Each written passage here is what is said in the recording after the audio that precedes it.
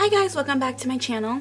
Today I am going to study and review EMT, specifically airway, respiration, and ventilation. I've already taken the practical state exam, I can't remember, the one where it's like hands-on, and I have finished the course. Now I'm just studying for the written exam that everybody has to take.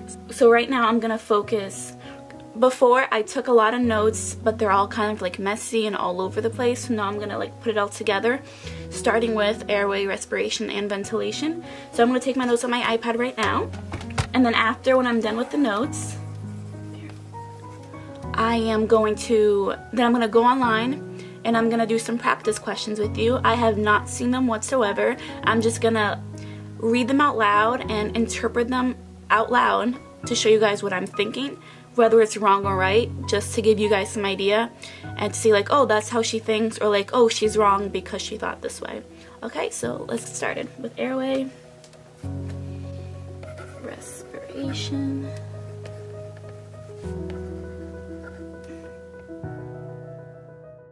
So to begin, I went on Google, typed in upper airway, where it shows a good picture with notes, and just divided them into upper and lower airway.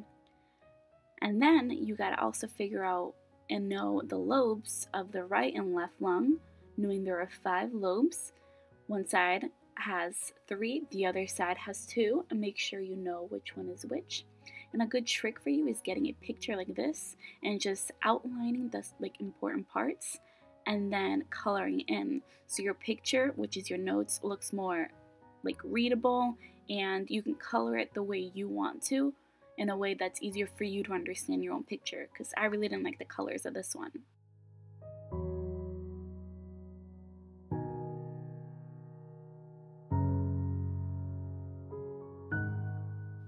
Now I'm just going to grab an old picture of something I already drew before and put it into this one, where it shows a more in-depth picture of the lungs and a close-up view of the alveoli, which, remember, that's the place where gas exchange occurs.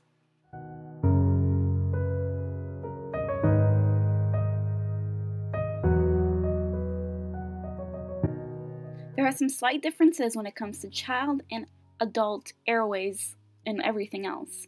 So remember, a child is really small and their tongue is huge compared to the rest of their body. So that's a huge thing for airway obstruction and a choking hazard when it comes to the rest of their body.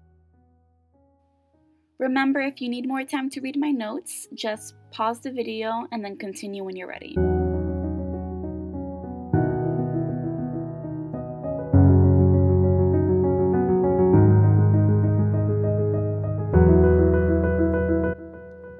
Now I'm just organizing the notes and putting some vital signs before going on to the next page.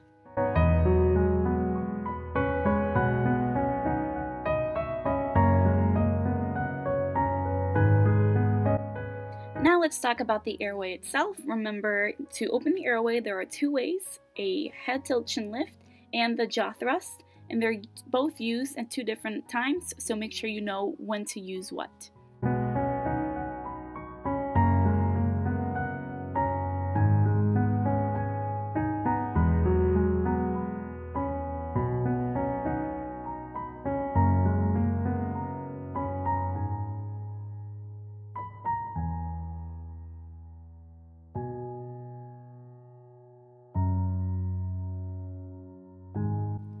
Suctioning is extremely important to clear the airway.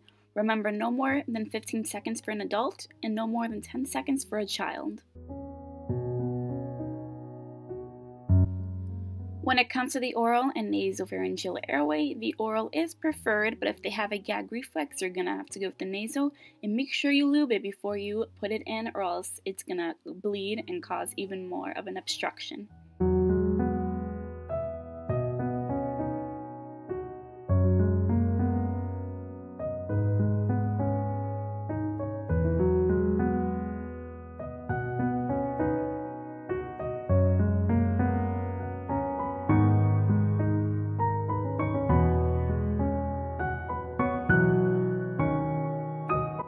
Oxygen is always a must. If they're unresponsive, BVM.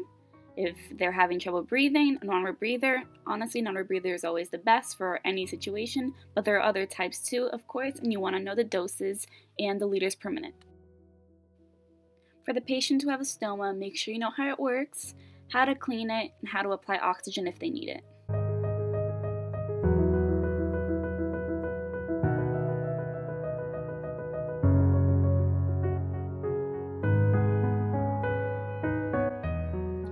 Respiratory problems are always an emergency, so you gotta make sure you know what situations are what.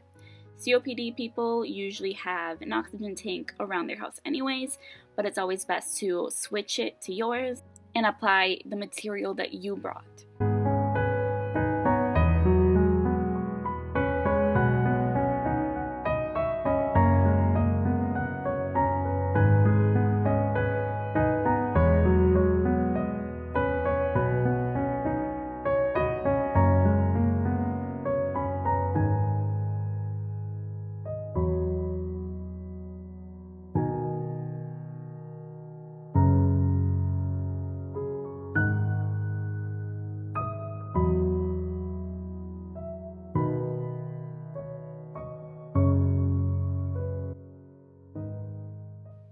Just for someone who has asthma in their family, please take asthma extremely serious. A lot of people don't think it's a huge issue, but it is. So if someone says they have asthma and they can't breathe, please, please, please take it seriously.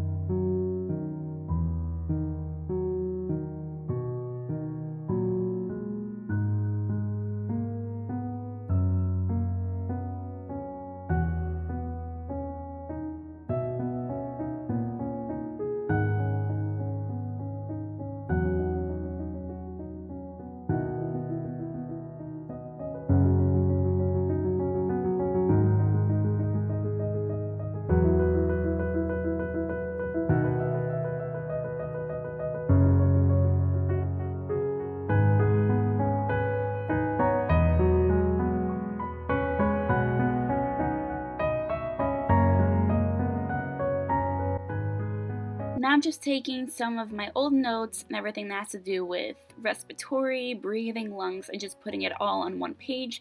So you see me erasing some of the other stuff and putting it together with other things. So that's what I'm doing right now. Reminder, you can get all these notes at the end of the video, so keep watching. Okay, after I am done with the notes, I am going to pick a random website. There's tons of free websites. In fact, I do pay for one except I can't remember the username. Actually, I can't even remember what the website it is. So, like I said, I took this class in the beginning of the year, and right now it's almost November. That is something I regret, is not staying on top of it. But it's fine now.